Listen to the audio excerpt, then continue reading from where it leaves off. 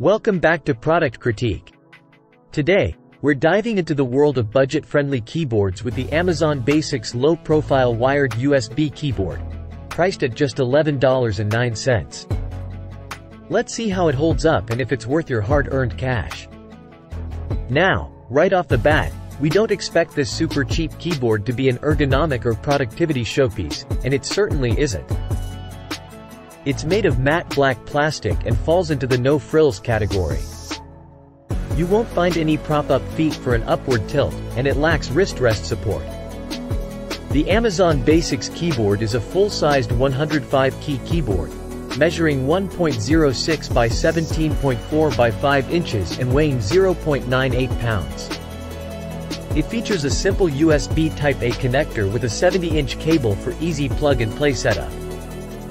Compatibility-wise, it's suitable for Vista and Windows 2000, but it works fine on modern systems without the need for any extra software. Now, let's talk about some of its features. While it lacks fancy backlit keys or precise mechanical switches, it does offer 3 LED lights for num-lock, caps lock, and scroll lock indicators. Above the cursor cluster, you'll find dedicated keys for muting, adjusting audio volume, and media playback control. The typing experience is surprisingly not terrible. The keys are slightly curved to cradle your fingertips and have a plasticky texture. They may feel a bit shallow and mushy, but they do provide clean key presses without wobbling. Tactile feedback is minimal, making it suitable for quick typing.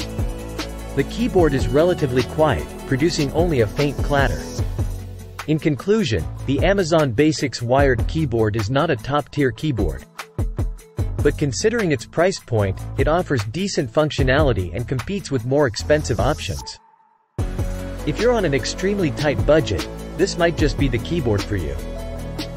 That's it for our review of the Amazon Basics low-profile wired USB keyboard. If you found this video helpful, don't forget to give it a thumbs up and subscribe to Product Critique for more tech reviews and comparisons. Thanks for watching, and we'll see you in the next video.